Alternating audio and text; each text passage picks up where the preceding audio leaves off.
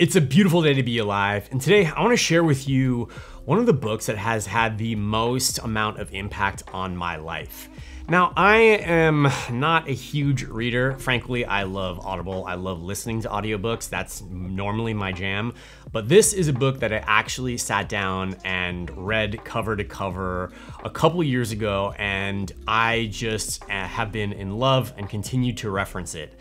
And this book that I'm talking about was written over 100 years ago, which just blows my mind in the terms of it being so relevant in today's day and age. And that book, my friend, is The Law of Success, the original edit by Napoleon Hill. Now, you probably recognize the name Napoleon Hill. He's the author of Think and Grow Rich, which was a very popular book and still is today. This book was actually written 10 years before the Think and Grow Rich book came out. And in this book, it's basically broken down into 15 lessons. Now, this is the original edit. So if you look on Amazon, there is an updated version of Law of Success, which has 16 lessons, but I'm a big fan of the OG.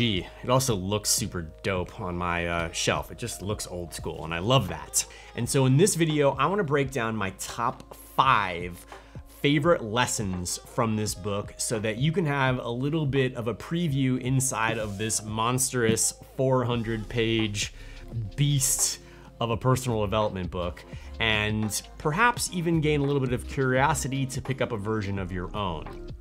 So let's go ahead and jump into my number 5 favorite lesson from this book. Lesson 13 is all about failure.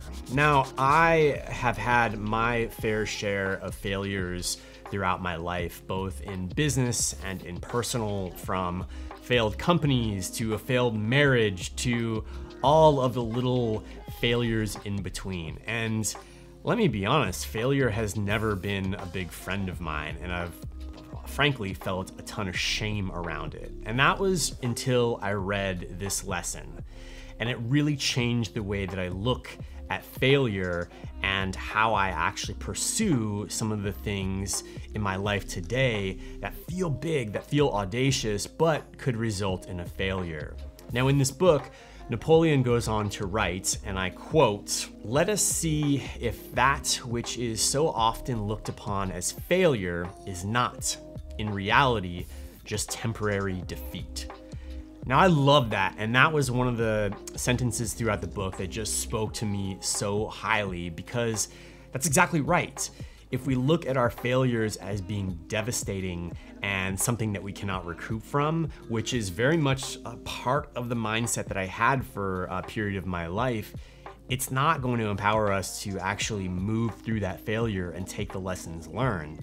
And reframing that as a temporary defeat is just a great way to look upon a challenge that we might not have overcome, but along that challenge, we're able to learn the lessons that will help us in the future challenges and, march our ways towards success rather than yet another failure. So I love it, and I have been scratching my whole terminology of failure to temporary defeat.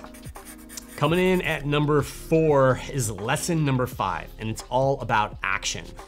Now, this lesson for me was just super solid reinforcement to some of the things that I already believed, but it's something that I needed to read again. Have you ever kind of read a book or you're like, yeah, I totally know that, but I needed to read it again? That was this lesson for me. And really, one of the things that stood out to me as it relates to how Napoleon Hill put it, and I quote, "Knowledge as a mere ornament may bring a certain amount of self-satisfaction to all who possess it, but it is useless to all others until it is put into action." Now, I absolutely love that, especially in today's day and age where we are bombarded with content, whether it's a YouTube video like you're watching right here, whether it's a personal development book that you can purchase on Amazon, whether it's a podcast. Like, there's so much knowledge to be learned at our fingertips and so easily accessible that knowledge really isn't the issue. It's what you're actually doing with that knowledge and the actions that you're taking to utilize that to put things in your life into play. And so this lesson for me was just one of those like, yep, okay, I gotta double down there, which is just, it's always good to get reinforced by things that you already know, but you need a little reminders of. And again, that's what this was for me.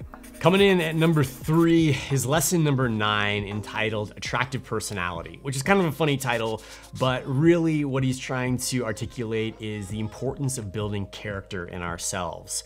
Character is such an important part in the way that we're able to connect and communicate with our friends, family, coworkers, colleagues, and everyone in life. Our character is basically who we are at the core. And in this, he really emphasizes how important that is to continue to evolve and build on it. And one of the coolest things about this lesson is he has this character building formula, which I totally geeked out on and absolutely put into practice. And I want to share that with you. It's 3 steps, and the first step goes like this. Select those whose characters are or were made up of qualities that you wish to build into your own character. Create in your imagination a council table and gather your characters around it each night. First, having written out clear, concise statements of particular qualities that you wish to appropriate from each. Now, I totally did this. I did it in the morning, and it was so much fun. As part of my visualization meditation practice, I basically built my council table. And around that table was all dudes, but I want to share it with you because it was quite the consortium of characters. And around the table sat Elon Musk, Gary Vee, Dwayne "The Rock" Johnson, Peter McKinnon, and Tony Robbins, that's right. And what I would end up doing is pulling characteristics from both of them, which I ultimately admired. For example, Peter McKinnon, which I'm sure you know, watching YouTube, I just admire his creativity and detail-orientedness. Gary Vee, I admired how just like punch to the face, cutthroat, honest that guy is, like totally radical candor. The Rock, I loved his charisma, his muscles, and he's just super athletic. Tony, I just love his approach to personal development and achievements. And then Elon Musk, that dude's just wild, man. I just love that he thinks nothing's impossible and he just goes for it. And so those are some of the examples that I used in this practice that I had a ton of fun with over a long period of time, and I just got a ton of value from. The second is, let the dominating thought in your mind be a picture of the person whom you intend to be, the person whom you are deliberately building through this procedure. Now for me, as I came out of this visualization meditation with my council table, I would literally just sit there and try to meld all of these characteristics together and look for opportunities which I could lean into each of them in order to practice. The third thing that he mentions as part of this formula is find one person each day, more if possible, in whom you see some good qualities that is worthy of praise, and praise it. I love that because it really made me step out of myself as I'm talking to a friend, a coworker, or whomever, and start to recognize the qualities that I see in them, which I admire, and then pay special notice to it. One, it made them feel awesome, and 2, it made me a lot more attentive during any sort of conversation or communication that we had. Coming in number 2 for me is lesson number 8 in the book, and that is the habit of performing more service than being paid for. Now, when I first read this, I felt like, wait a second, I'm not really sure I'm on the same page here because I value my time and my worth very much. But it wasn't until I read this part in the book, and I quote, "By establishing a reputation of being a person who always renders more service and better service than that for which you are paid for, you will benefit by comparison with those around you who did not render such service, and the contrast will be so noticeable that there will be a keen competition for your services, no matter what your life work may be." Now, to me, that is like the ultimate thing in my mind that I needed to actually switch the way that I would think about it up in terms of how can I go above and beyond for my customers, my clients, in my business, such that I am that person who they're seeking out and I have more and more opportunity that has come my way. And let me tell you, it works. In my particular business, I do a lot of tech and web support.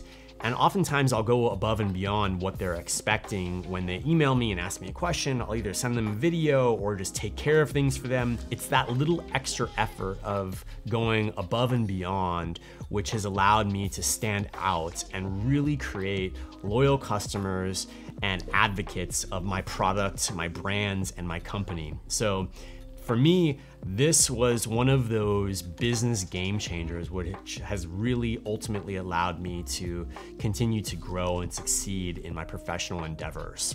Coming in at number 1 is actually lesson number 1 in the book, and that's entitled Definite Purpose. Now, the way that he describes what your definite purpose is goes like this.